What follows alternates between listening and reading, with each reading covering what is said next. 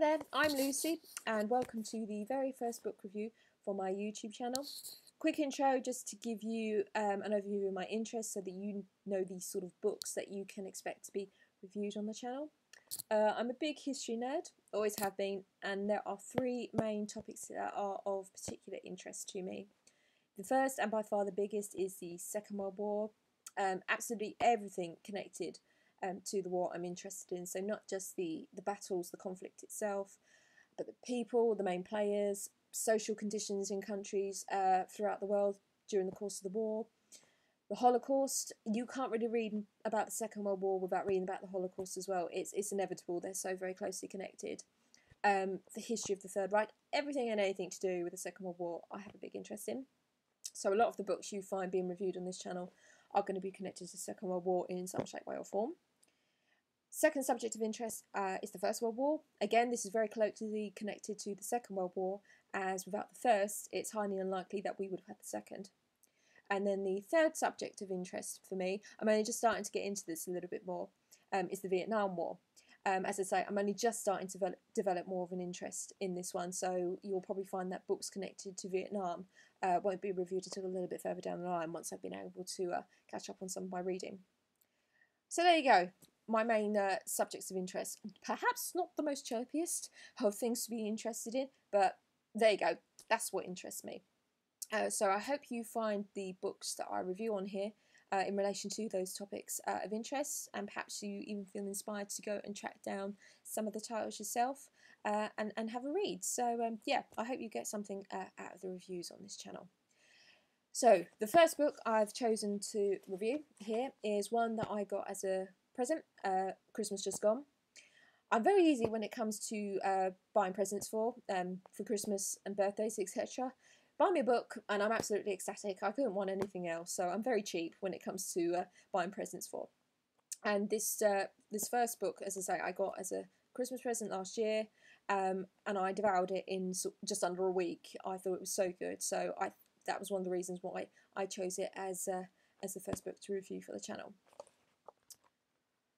The Soldier Who Came Back. Now, this is about two British men, Fred Foster and Anthony Coulthard, who came from very different walks of life in Britain, and their paths crossed when they became prisoners of war in one of the German stalags. They were captured early in 1940, and they built up a very good friendship while they were prisoners in the stalag. They were sent to one of the stalags in Poland, in a place called Turan, and from there they planned to escape. They did it in a very unconventional way. Instead of going around in order to reach the Swiss border in order to get back home to the UK, they went through direct into enemy territory. They went through the heart of Germany, through Berlin, in order to get to the border. So they did it in a very unconventional and a very dangerous way. So that is a big intrigue as to the path that they chose to use as their escape. On the whole, of course, it's a pretty serious book, to say the least. The planning of their escape, the escape itself, obviously, and the inevitable aftermath. It does have a couple of humorous moments, though, I have to say. There's one section in particular, when they reach Berlin. They're on a street and they're trying to decipher which of these women walking down the street could be prostitutes, as they've been told that prostitutes can provide them with connections to the underground resistance, which would aid them in trying to get back to the UK. So that's quite a funny moment within the book, but on the whole, it's a very serious subject matter, needless to say. I'm just going to read you a little bit of an extract from the book. This is from early on, this is from chapter 2, and this comes up to the point where the two men meet in Turan, in the camp in Turan, for the very first time. In the 21st century, the cattle truck trains are most familiar to us from horrific documentaries about the transportation of Europe's Jews to the Nazi death camps. But they were also used to carry prisoners of war. No more than 40 men were supposed to travel inside each truck, so Anthony was quite lucky. But the Germans frequently crammed in 50, 60 or more. They were often locked in for the best part of a day or even longer. The conditions grew hellish. There were no windows, only a few narrow slits a couple of inches high and about a foot wide. So there was air, but not nearly enough, and it soon became stale and fetid. Nor were there any toilet facilities, not even a bucket. People resorted to urinating or defecating in their helmets or their boots and throwing it out through the slit. Those with dysentery couldn't always manage even that, and the floor was sometimes awash with diarrhoea. The humiliation must have been intense. Their dehumanisation from free men to captives had begun. Sleep, the balm they all needed so badly, was hard to come by. The overcrowding meant that lying down was impossible, even sitting wasn't easy. If you were fortunate, you might snatch a nap, squashed into some tight corner, propped shoulder to shoulder with somebody else. But the noise and shaking of the train, the stench of faeces, and the hunger echoing in your belly might well put pay to that. For the fastidious middle-class boy from the Villa Vita and the Queen's College, Oxford, it must have been grim. The poignancy of his situation would hardly have escaped him. Anthony was back in Germany, but the country he had eagerly embraced not so long ago now had him in a totally involuntary grip. The land of Beethoven had taken on a different face, though on the surface, of course, it looked much the same. When the prison train reached Marburg, where he had spent a student summer just 3 years before, he caught glimpses through the slit of the hilltop castle he had known so well. It was a dreadful way to return. Here, miraculously, the prisoners were allowed out of the cattle truck to stretch their legs, find a tree to urinate behind, and be given watery coffee served by Red Cross nurses. One wonders if he recognised any local faces. A girl he'd once spoken to in a beer keller? A German guard who lived in the street where Anthony had once lodged? It would seem that at this point in the trek east, he had a stroke of luck, somehow infiltrating a column of the sick who were being sent on ahead in lorries.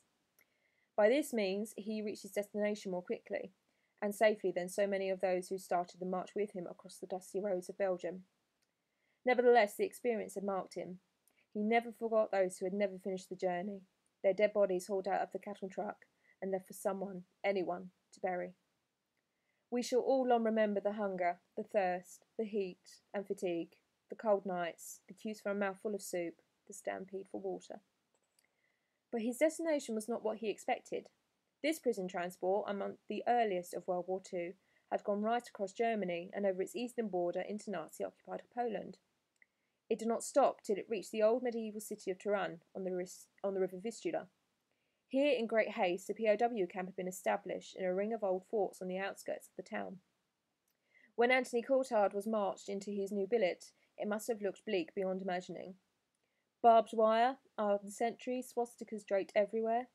The only cheer for the new arrivals was the welcome of those British Tommies who'd got here before them, many from the catastrophic Norwegian campaign.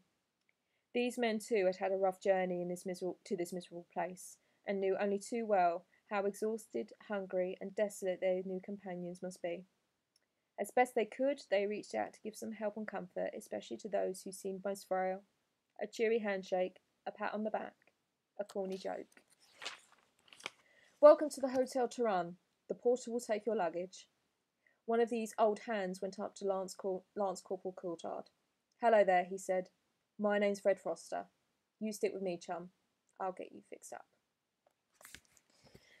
Now, the vast majority of the story is about the two men, Fred Foster and Anthony Coulthard, but as you've inevitably guessed from the title, The Soldier Who Came Back, only one of them, unfortunately, ever made it back home again. I'm not going to spoil it for you by telling you exactly what happened along the way and the aftermath from the escape. So if you do want to head off and have a go at reading the book yourself, I won't spoil it too much for you, but it's pretty obvious, as I say, from the title to gather that both of them didn't, unfortunately, return to England after the war. So as I say, I won't go into too much detail to avoid spoiling it for you as to the circumstances as to why only one of them ended up making it back home again. But overall, I found it to be a really great, interesting, but highly emotional read as well, especially when you get to the point after the escape, what happens when they reach the border to make it over Switzerland in order to try and get home.